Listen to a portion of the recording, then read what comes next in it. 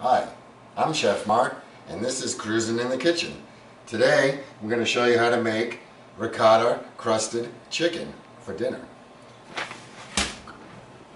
So, mise en place, here's all the ingredients we're going to start with.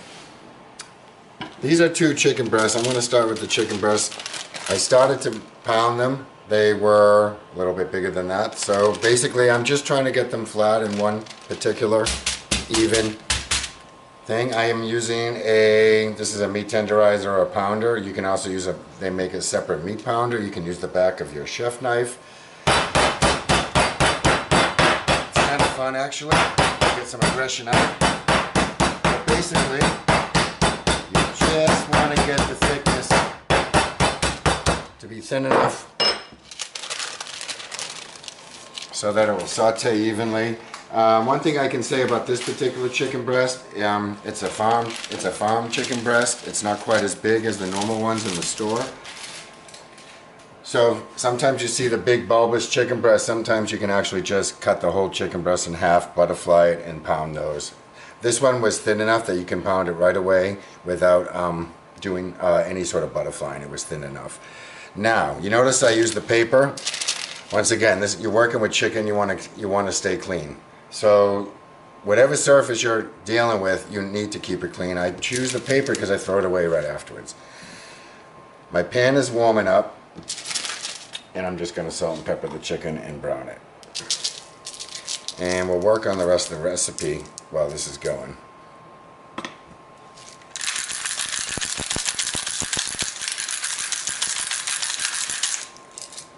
You always want to season your meat on both sides. Let's put that in here.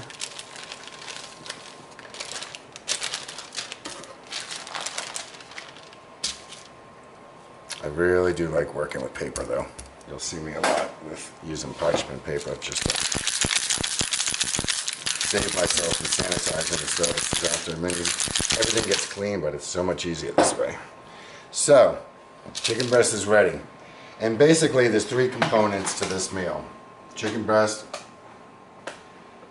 the topping, and the ricotta cheese. Basically this is going to get browned. We're going to layer it with a nice flavorful ricotta cheese topping, and we're putting a flavorful breadcrumbs on top of that. And the way this is panko.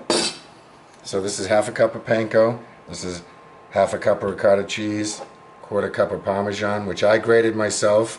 You can buy it in the store grated. I think you'll find the quality of the cheeses is better if you just buy the block of cheese and use our little block grater yourself. So, real easy, just a little bit of seasoning for the panko. Salt, pepper, and olive oil. My pan is not hot enough, so I'm just going to wait. I'll do all this while the pan's getting warm. I would say 1/4 teaspoon of salt, 1/8 of a teaspoon of pepper, and a tablespoon of olive oil. You can use butter, but you know, health-wise, it's a little better to use the olive oil. And we're just gonna make sure it's coated. You can see how it starts to. Doesn't have to be 100%, but so there's your coating. And this is gonna go on top of the ricotta cheese and crisp up in the oven. The oven's preheating at 425. And this is about a cup and a half of sauce. That's kind of to taste, but you'll see. We'll use at least a cup, I'm sure.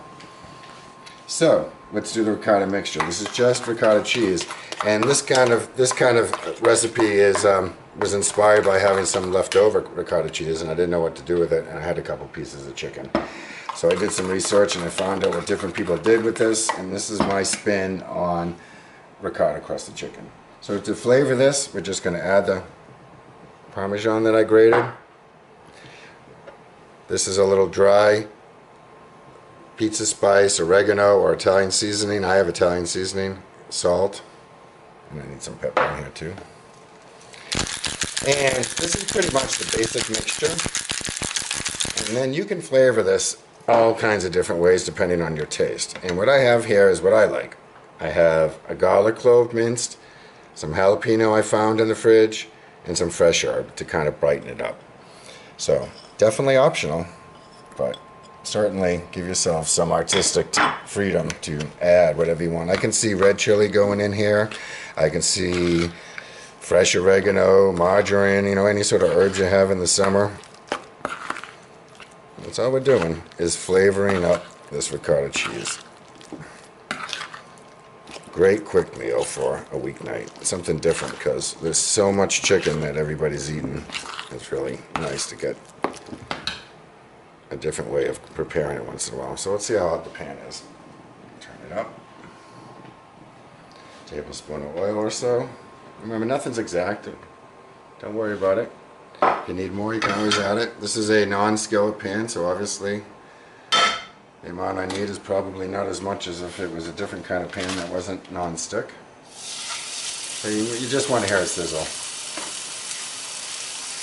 And we're going to brown these for 3 minutes on each side, and we'll come back and you'll see how we layer this up and put it together. Pretty much the 6 minutes of cooking the chicken and a couple minutes of putting this together. And then we throw it in the oven, and it's 20 minutes after that. Pretty fast thing to do once you put your ingredients together. I can't stress enough how the mise en place, putting together all the ingredients ahead of time, is going to save you a lot of aggravation of time and whatnot. So we'll come back in a couple minutes and I'll show you what the chicken looks like cooked. And then we'll start layering up and throw it in the pan, and it's chicken for tea. Okay, it's been 5 or 6 minutes. I'm going to shut the stove off, and we're going to start layering our meal here. So just want to get some color on the chicken. It's going to cook in the oven. And let's start building our little fun, I would say, 1/2 cup to 3/4 cup of sauce. You layer it down. This can be your homemade sauce. This can be jarred sauce. That's why this recipe is really good. It's a great weeknight meal. Doesn't take too long to prepare. And sit in the sauce.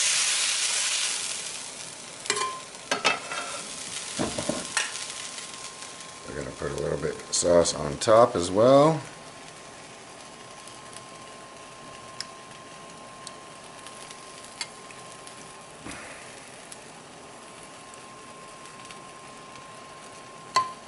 And now we'll put the ricotta on top of all that.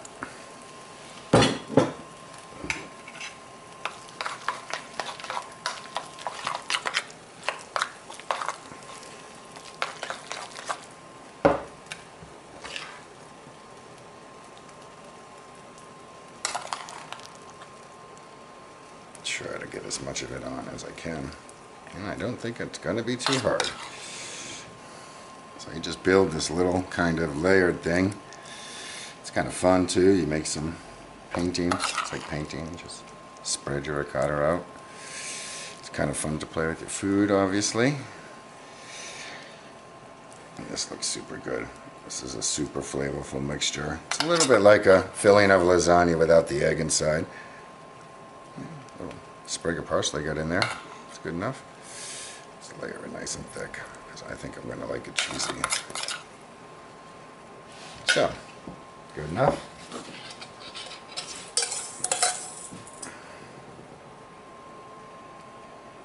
And the good thing is these will crisp up in the oven as well. There's a lot, the oil in it.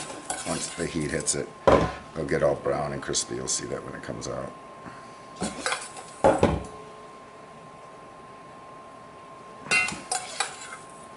Same thing with the crumbs. Try to get as much as you want. I want a lot, so I'm going to try to squeeze as much as I can in here, because the crunchy bits are awesome. A lot of good seasoning. Every layer that every component that we've added here is seasoned. So you've got your salt and pepper and your cheese and topping. Chicken is seasoned down below. You have a flavorful sauce. It should be really good.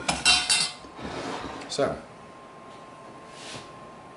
ricotta crusted chicken. Not bad for a weeknight meal. 20-25 minutes it took to cook. To prepare that, it's only going to take another 20 minutes in the oven. We'll take some photos when it comes out. Well, it's been 25 minutes at 4:25. Let's check it out. Oh, this looks pretty good. We get some bubbling. So that is what you're looking for.